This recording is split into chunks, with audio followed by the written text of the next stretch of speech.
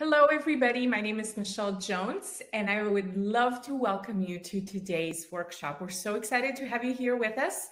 And first, I'd like to introduce you to Diana Fleming. She is our PhD nutritionist here at Full Plate Living. Hi, Diana. Hi, Michelle, and welcome, everybody.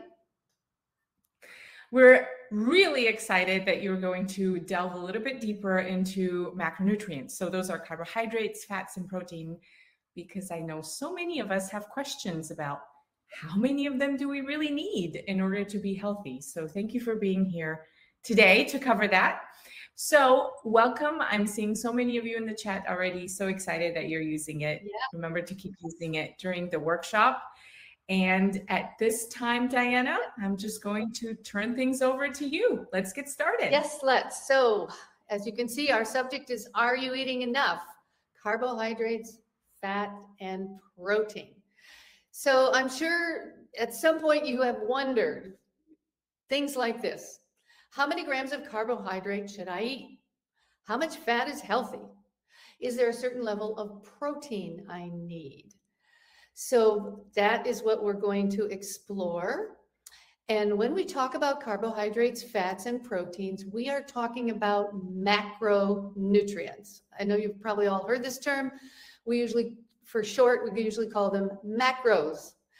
And macros are nutrients we need to eat in larger amounts on a daily basis because they provide the energy for all the cells of the body to perform all the thousands and thousands of things they do for us to be alive and well. So that's why we think about macros in grams, and this is metric weight, versus micronutrients. Macro means big, micro means small.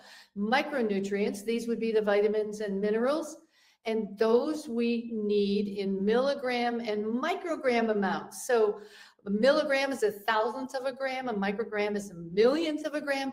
So the amount of vitamins and minerals we need is very small, but very important. So I'm just contrasting the macros with the micros. We're going to focus on macros, obviously, in this talk. So the Institute of Medicine is now called the National Academy of Medicine. I'm using the older name because people are more familiar with that. But, you know, we got to work our way to the National Academy of Medicine. This is a group, it's a non-governmental, non-profit group of expert researchers, doctors, scientists, and they look at the evidence and they make evidence-based recommendations for policymakers, for educators, for individuals, and they have come up based on a scientific evidence with a range for carbohydrate intake, fat intake, and protein intake as a percent of your total calories. So this is the evidence-based macronutrient recommendations for adults as a percent of daily calories. Now, before I repeat these numbers, which you can see, these are for adults, generally healthy adults. These are not recommendations for people that have some disease process that they're challenged with or certain infections.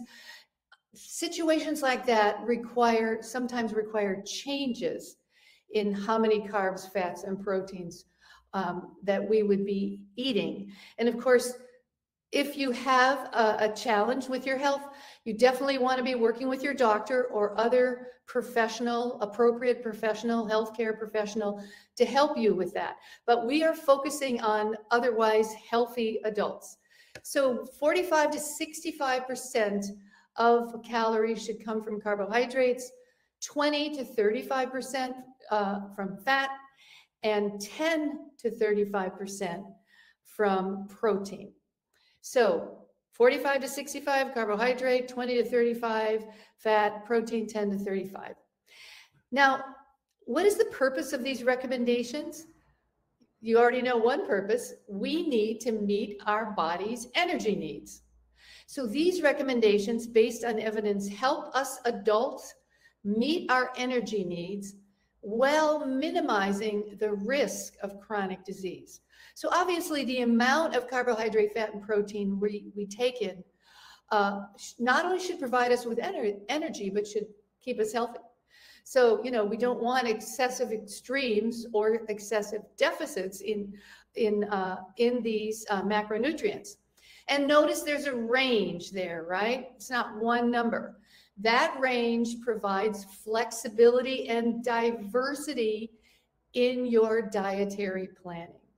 Obviously, we all have personal preferences in taste, in sometimes ethnicity preferences, sometimes religious preferences. So when there's a range there, it allows for people to express those preferences, the diversity of preferences, and have some flexibility. And let me repeat, specific conditions of diseases may need special nutritional guidelines, and these will be provided for a qualified health by a qualified health professional.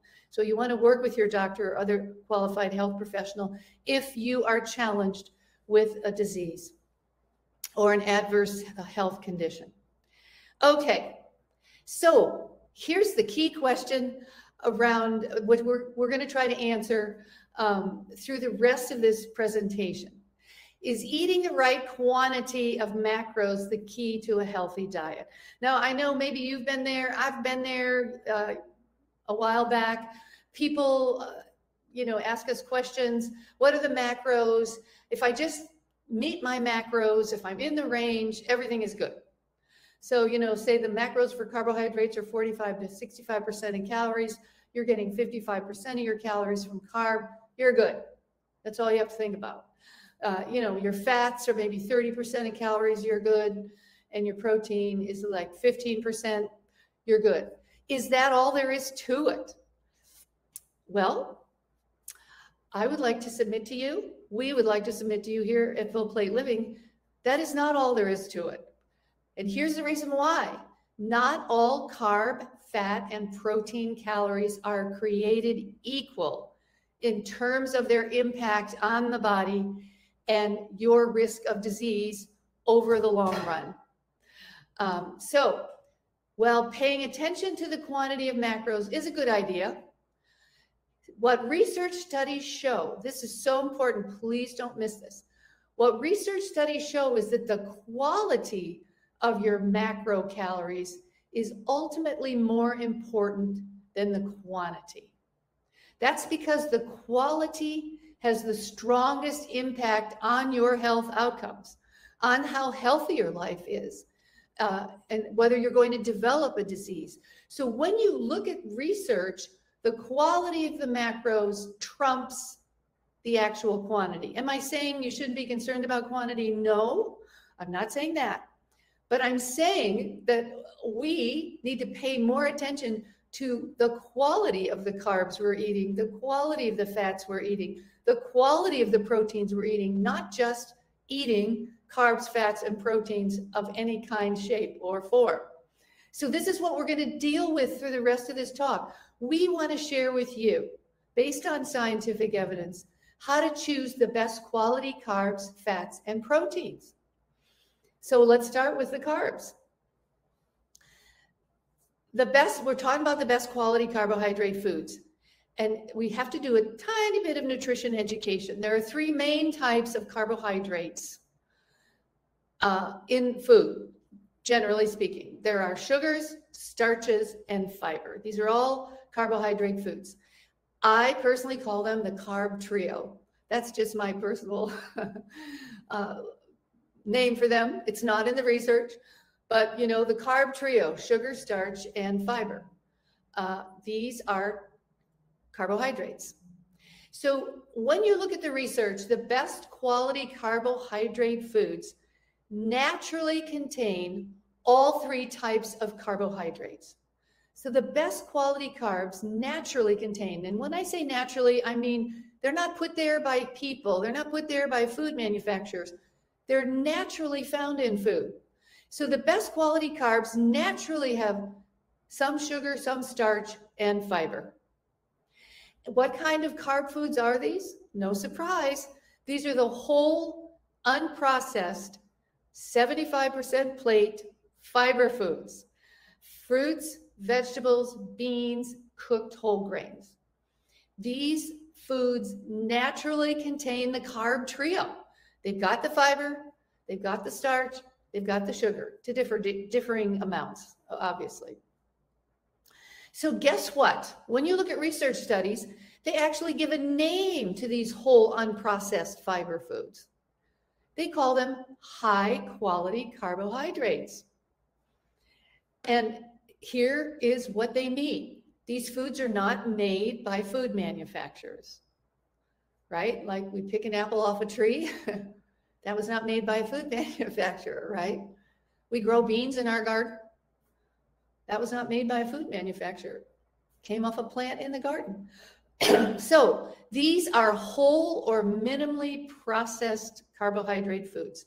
And they call them high quality, but because beside containing the carb trio, they have an abundance of vitamins, minerals, antioxidants, phytochemicals, as well as protein and healthy fats, the things we need for optimal health. So not only do they have the macros, they also have the micros. So that's why they're high quality carbohydrate foods. And there is a plethora of scientific evidence that a diet composed largely of these high quality carbs is associated with living a longer, healthier life. And, clearly all of us want to eat a diet that's going to help us live a longer, healthier life, right? We don't want to eat a diet that's going to shorten our life and make us sick. So that's the positive, ultimate positive payoff for eating high quality carbs. And here's what they are. You're all familiar with them. If you're a full plate member, you're very familiar. If you're not, you're probably familiar with them because it's really, this information is getting out all over. High quality carbs are the fruits, the vegetables, the beans and legumes, lentils, peas, and whole grains, nuts and seeds. Now, nuts and seeds have very little carbs, so I think I'm going to leave those out of the carb group. In fact, the amount of carb is so small, we're going to save those for our next discussion. So these are the high quality carbs. Now, if research talks about high quality carbs, it's not surprising that they would also talk about low quality carbs. And what are they? These are processed carbohydrate foods. We often hear them referred to as refined carbs because they're not whole. And the processing that these carb foods are involved in or undergo, it disrupts the carb trio. So, fiber is the nutrient that is most often lost with processed carbs, but some natural sugars, some starch can be lost as well. So there's a disruption of the natural carb trio found in high quality carbs. And then you have large losses of health promoting nutrients. Beside the loss of fiber, you lose vitamins, minerals, antioxidants, phytochemicals, all of these phytonutrients that we need to be well. It's not just enough to be alive, right? We want to be healthy and alive. So it's the antioxidants and phytochemicals that help us be healthy. So here are some pictures of low quality processed carbs. We all know these, right? The chips, the pretzels, the sweets, the candy, the white flour refined breads and buns and refined pastas, and all the processed carb foods. We often call them convenient foods, right? Because we can go to the store and buy a bag when we haven't cooked any high quality carbs or we didn't have time, and pull that off the shelf and open that bag, and conveniently we can eat these carbs. So in wrapping up this discussion about carbs, we want to think about the 75-25 plate. This is our key infographic in full plate living. This is what we try to help people do, is to fill 75% of their plate with high quality carbs, high quality fats, high quality protein. And then the other goes in the remaining 25% of the plate. So what are 75% plate carbs? These are, remember, the whole unprocessed carbs. So that would be fresh fruit, unsweetened frozen fruit. Once you add sugar, you're, taking it out of the high quality category. It would be fresh, plain frozen, no or low sodium canned vegetables, cooked dried beans. You can cook them from scratch or buy them canned. Low sodium is the best, low sodium canned beans, including peas and lentils. And then cooked whole grains. These are the whole grains. Nothing is removed from the carb trio. Brown rice, all forms of oats are whole grain. Quinoa, whole grain cornmeal, farro, barley, wheat, bulgur, and there's others. So those are going to be high quality carbs that are 75% plate carbs. And then what are 25% plate carbs? Okay, these are the best 25% plate carb options. They're the healthier 25% plate options, but they're not whole unprocessed foods. So that would be your whole grain bread products, 100% whole grain bread, 100% whole wheat bread, 100% whole grain pastas. These are healthier 25% plate foods, but clearly they're processed foods. And then dried fruits and dried vegetables. They're missing the water. So they've done a little bit of processing going on, but there's still a lot of nutrition. They have their fiber, generally speaking. And then all whole grain and bean pastas are 25% plate carbs, the healthier carb options. All right, so now let's talk about how to choose the best quality fats. When we think about fat, we need to think about the leading cause of death in America has been for over 100 years, heart disease. Unfortunately, it still is. We know from research the direct cause of heart disease is an elevated LDL bad cholesterol. And the direct cause of elevating LDL cholesterol is too much saturated and trans fat in the diet. Direct cause. There are other things that can elevate LDL that are indirect. So the American Heart Association has this wonderful infographic. I love it because it makes it so simple.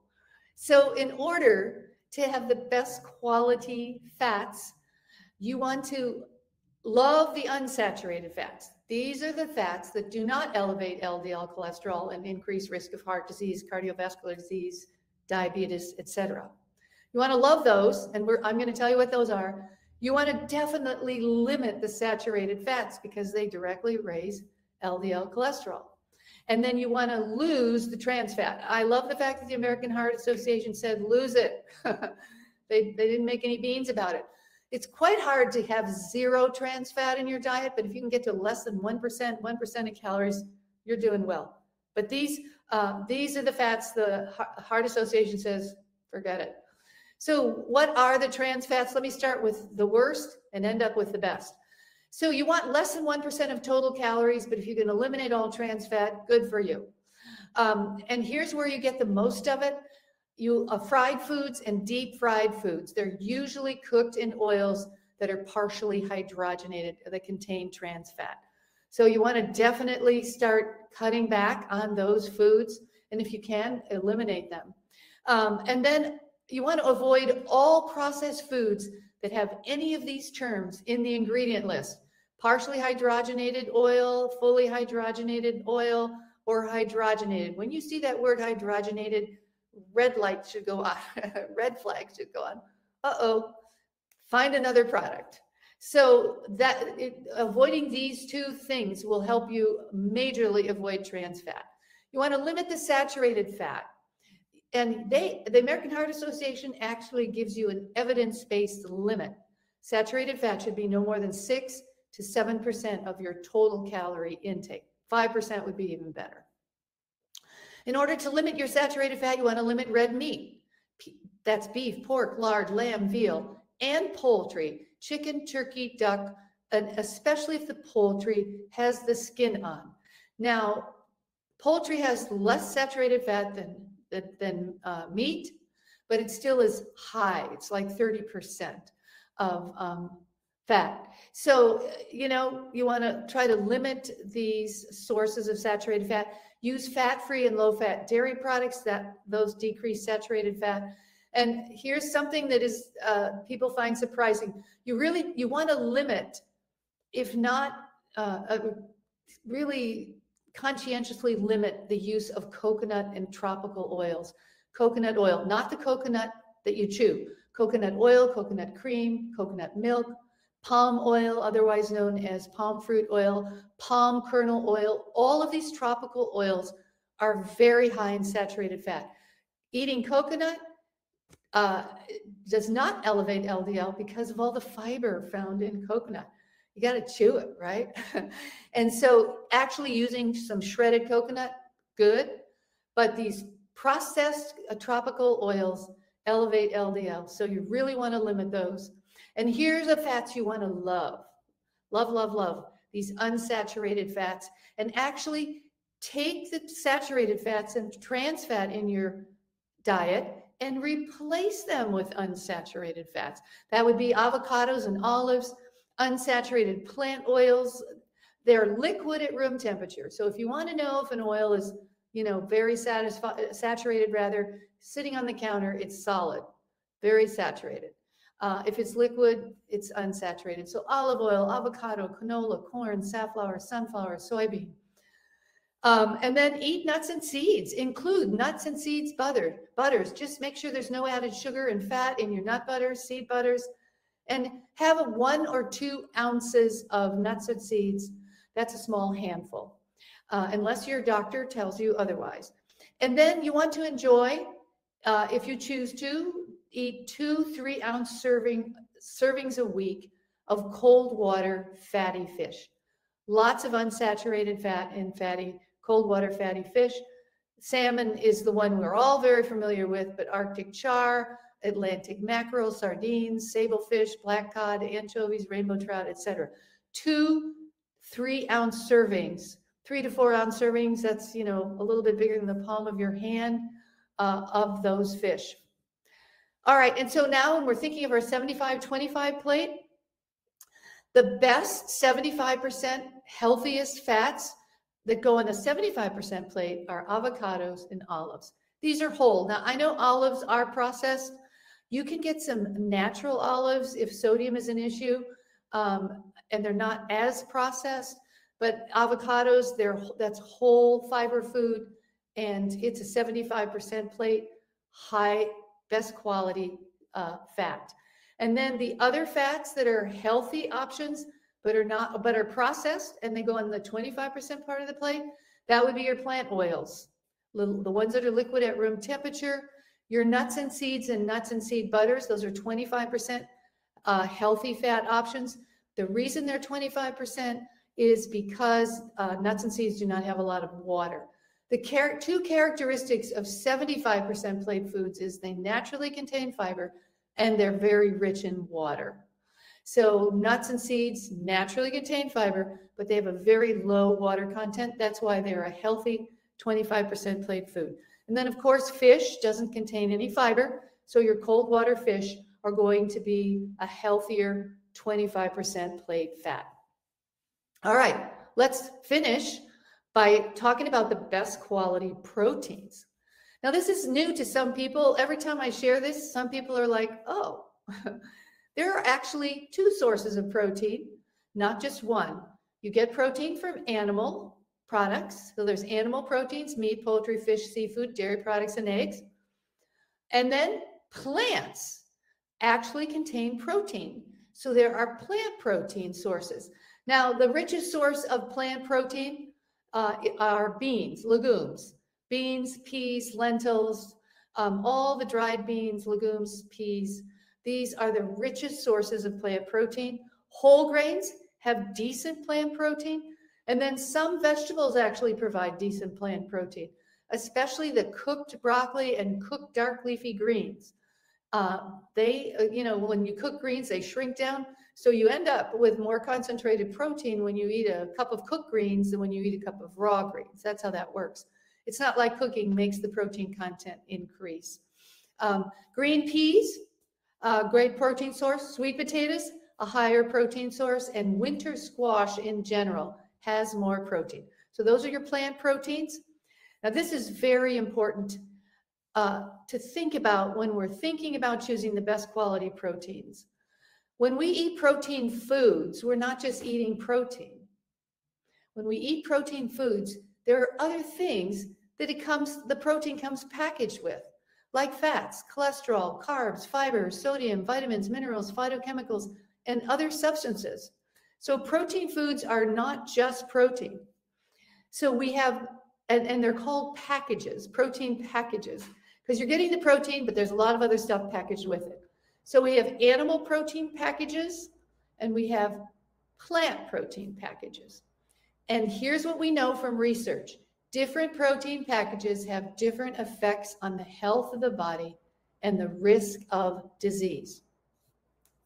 Now, I just put this together to illustrate a comparison of a good animal protein package and a good plant protein package.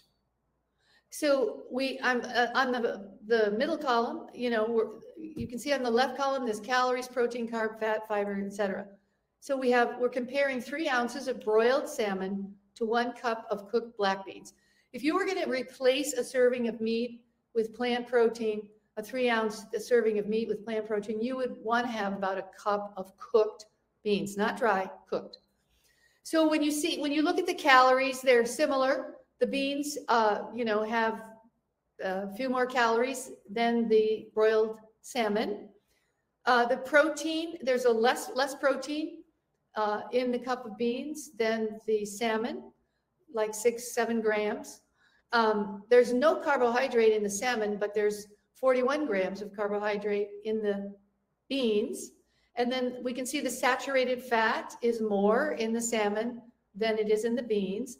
There's no fiber in the salmon, but beans are a very rich source of fiber, 15 grams in a cup of cooked black beans.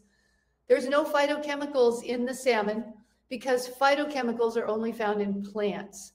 So fish is not a plant, but when we eat plant foods, we get lots of different phytochemicals, and beans have many different kinds. And then the fish has cholesterol, whereas the beans do not, and plant foods do not contain any cholesterol. So you can see the difference between a healthy animal protein package and a healthy plant protein package. So here are the best quality animal protein packages based on research studies. The best quality animal protein packages would be your skinless poultry, your cold water fatty fish, as I've already mentioned. We mentioned those in fats. Fat-free or low-fat dairy does provide protein. So when you use the fat-free, low-fat, it's a better quality protein source. And then egg whites. The egg whites don't have any cholesterol, but a very good source of animal protein. Here are the best quality plant protein packages. That would be your beans, legumes, black beans, kidneys, pintos, chickpeas, lentils, split peas, the whole grains, as I mentioned, oats, brown rice, quinoa, barley, the vegetables, especially the cooked greens, cooked broccoli, peas, sweet potatoes, and then nuts and seeds actually provide some protein, plant protein. Some nuts are richer in protein. Hemp seed is especially rich in protein as a seed. And peanuts are higher in protein content because peanuts are actually a bean with the fat content of a nut, but we think of them as nuts. Soy milk, unsweetened soy milk, is a great source of protein, plant protein. And then tofu and tempeh made from soybeans, great sources of plant protein, best quality plant protein. So when we look at our 75-25 plate, you remember the 75% plate foods are rich in water and naturally contain fiber. So the best protein foods on the 75% plate would be all the plant ones. The beans, the grains, the veggies, the peas, sweet potatoes, tempeh, not tofu. When tofu is processed, soybeans are processed to make tofu, the fiber is removed.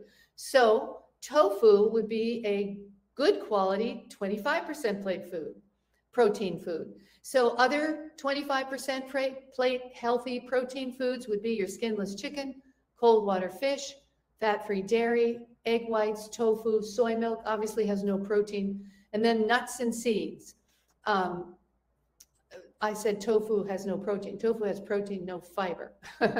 And nuts and seeds contain fiber, but very little water, but they do provide protein. So that's how you stack your best protein foods on your 75-25 plate. What about other protein foods that haven't been mentioned? Here are 4. Processed meat, we don't make any recommendation for those because they have been determined by the World Health Organization to be a class 1 carcinogen. They do cause cancer, especially colon cancer. They're also associated with increased risk of heart disease, diabetes, and several other disease conditions. That's why we make no recommendation for processed meat. Red meat is not a class 1 carcinogen. It is a probable carcinogen, and it is also associated with increased risk of heart disease, diabetes, and other diseases. But because it's not been determined to cause cancer, we recommend a limited intake, 1 3-ounce serving of red meat a week. This actually comes from data, global data. 1 3-ounce serving, 3 ounces is the size of your palm or the size of a deck of cards. Plant-based meats and dairy products, there's a whole lot of them out there these days. They're processed foods. Oftentimes they're high in fat, sometimes high in sodium, sometimes they have different additives. A lot of the alternative dairy products, plant-based dairy products, use a lot of coconut oil, coconut cream. So you want to be careful with those. And because they're processed foods, we recommend just 1 serving a week. 1 serving a week. And then protein powders. This is very big for a lot of people. Protein powders are highly processed foods from eggs, milk, plants. They are considered a supplement, so they are not regulated by the FDA for safety. You do not know in these protein powders if you're actually getting what the package says should be in there. They can often be contaminated with metals, added calories, added sugar, toxins. So we recommend that you meet your protein needs from the healthiest plant and animal sources of protein that we have discussed. So let's tie it all together. Since it's 35 minutes and I need to end, tying it all together. Here's the recommendations, evidence-based recommendations for macronutrient intake. Carbohydrates should be 40 to 65% of calories, fat 20 to 35% of calories, protein 10 to 35% of calories. And for optimizing your health, you want to choose the best quality carb, fat, and protein foods. And it's important at every meal to choose some from each category. You know, you want some good quality carbs, good quality fats, good quality protein at each meal. You know, it's not a good idea just to have a meal that's just carb, right? Or carb and protein. You want some of each. And interestingly enough, when you eat an array of these good quality proteins, you're actually bringing in all 3 kinds of macronutrients. So you almost don't have to think about it. The full plate approach is an easy way to choose your healthiest macros. As we talked about when going through the slides, but I just want to summarize it here on this slide. So the best quality 75% plate choices for your carbs are fruit, the beans, either you cook them yourself or low sodium canned, the veggies, either fresh, frozen with nothing added, or low sodium canned veggies, and then the cooked whole grains. Quinoa, all the oats are actually whole grain, brown rice, etc. Those are your 75% plate, best quality carbs. Your 75% plate, best quality fats are avocados and olives. And your 75% best quality protein foods are what we already talked about for carbs and fat, your beans, your whole grains, the veggies, the green peas, sweet potatoes, and tempeh. So here are the references. And Michelle, tell us about the Full Plate membership. Thanks for coming back on. So most of you are already members of Full Plate Living, which means that you have access to the recording of this workshop in the membership. Amy has already posted a link earlier, and I'm sure that she will post it again for you to access it. If you don't have a membership, our membership is completely free. You go to fullplateliving.org and you get to sign up. It gives you access to our 3 programs, our Full Plate Living weight loss program. It also has Yummy, which is kind of a fun little take on a cooking course, and then the Better Blood Sugar course, which is a diabetes course. And so I encourage you, if you don't have your membership, to go ahead and sign up. If you are a member, go in and check out some of the resources. Share this recording with your friends and family that you believe might benefit from hearing it. Or just if you want a refresher or something seemed a little bit more confusing, you can go through it at a later time.